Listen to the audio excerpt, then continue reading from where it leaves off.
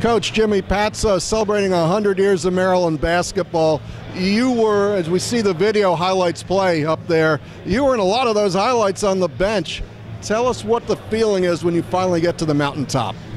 You know, working for Gary from the beginning, you got to remember, I was there with Walt Williams all the way through DJ Strawberry. In other words, to see what Gary Williams and his staff and Billy and the whole school did, thanks to Walt Williams staying, to build all the way up, to then get to the Steve Francis era, then to get to Minneapolis, then you weren't sure. It's hard to get to the Final Four.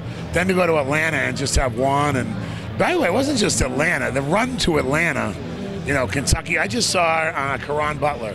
Caron Butler said the best college game he ever played in and one of the best basketball games ever was Connecticut versus Maryland to go to the Final Four. So it was really an incredible run, but Coach Williams deserves all the credit. And to beat all those good teams, but to get out of, you know, Syracuse, and then Steve just, Blake hit some big shots, but Juan would never let us lose. You know, Juan was just tremendous. Out of all of that, you say Walt Williams, it's probably a turning point that kept Maryland relevant, but past then, was it bringing in Steve Francis and being the highlight show on ESPN, or was what turned it? Players, you know, what Keith Booth did by telling everyone in Maryland it was okay to go to Maryland again was huge, but Walt to Keith to Joe Smith, Steve Francis, and then, of course, the whole crew of Blake, Juan Dixon, Byron Mouton transferring to Wilcox, and what Lonnie Baxter meant to this program, just becoming a two-time regional MVP. I think only him and Christian Laettner are the only guys to ever become two-time regional MVPs, was Christian Laettner and Lonnie Baxter. You know, it was just it was an amazing thing. And then I got to stay here and watch a new group take over that led to, you know, the ACC championship. I was here. So was Don Marcus with me. But that was sort of my run was Walt Williams all the way through with DJ Strawberry. But Juan Dixon's ability to just not let us lose was unbelievable.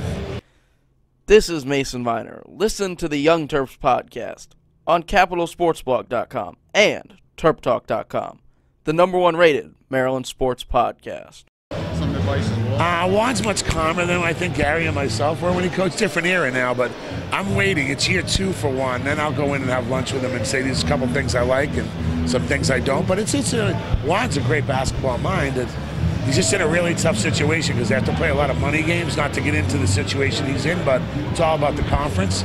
But Juan's going to be a very good coach, really good offensive coach, and I did go to one of his games this year. Stepping on camera tonight? Hi, Don. Hey, Jimmy. How are you? Hi, buddy. What's going on? You all right? I'm good. Can you guys talk? Penn State's good. Penn State What is it just about won going to again. Cameron and going to Carolina that makes it so great, and can you have that in the Big Ten? Working on it. I haven't been to Michigan myself, but I've been to a lot of the arenas. Wisconsin's a really tough environment.